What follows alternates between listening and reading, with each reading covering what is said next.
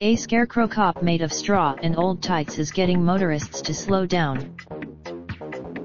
A fake police officer is scaring speeders into slowing down in one small English town. Edie Pope of Lydiate, Merseyside, England, built the Scarecrow.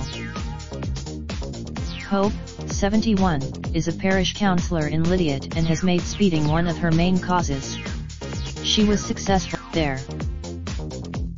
Speedo wasn't always with the police. She was originally built as a bride for a local Scarecrow festival.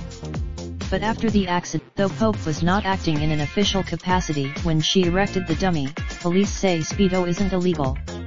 In fact, a Speedo seems to be doing her job, too.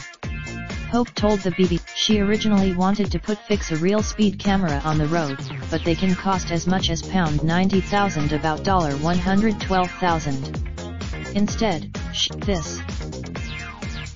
In her first week of service, Speedo was decapitated by an unknown assailant, but Pope says she made a full recovery.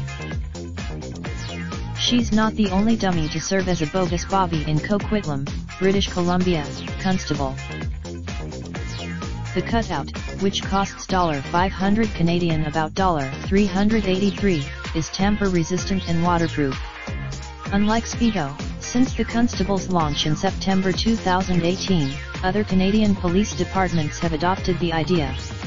In June, while it's unknown how many drivers have slowed down because of Speedo, Constable Scarecrow helped cut the number of speeders in Coquitlam by half. Raindrop, truck top, smoking, no cooking the hot pot.